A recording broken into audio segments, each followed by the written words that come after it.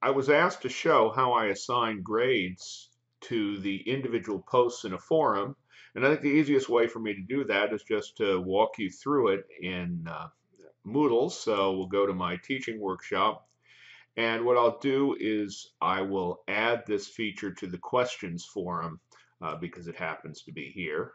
So you come to the forum, you edit the settings. Then what you have to do is come down to the grading, and under those circumstances, we can do that in the ratings area. And we can specify what type of rating, and the choices are average. That gives you the average value for the ratings. It doesn't give you a count or anything. Count is a way of counting how many posts each student has. I tend to avoid that because it tends to encourage a lot of posts without a lot of content. Maximum looks for the best contribution of each student. Minimum looks for the minimum contribution for each student. Are they wasting people's time? I prefer the sum of the ratings, which basically allows you to total up all the ratings. So what you can do is you can choose a scale. It goes up to 100. Say we chose a scale of 10. Then you'd be able to rate each post 1 through 10. And as soon as the total for all the ratings of all the students' posts reach 10, it doesn't get any higher. So 10 is the maximum. So if you were to give student a 10 on a single post, then the student wouldn't have to post anymore to get the maximum grade. You can also restrict the dates of the rating.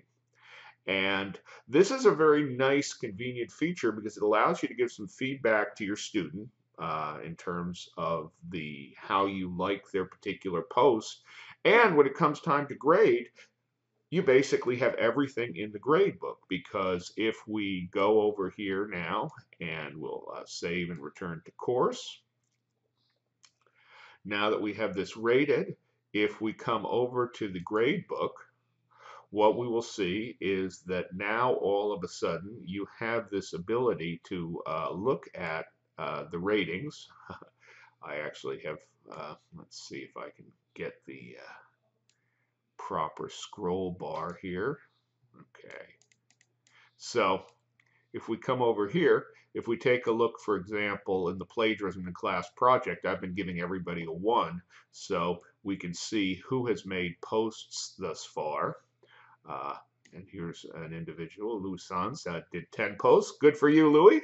And here's the new questions form, which has been added. And since I haven't rated anyone, we don't have any points there.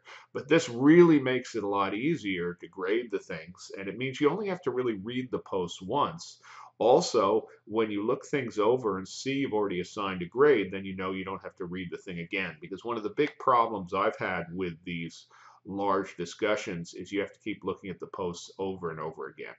So that's basically how to assign individual grades to posts, and I hope this has been useful.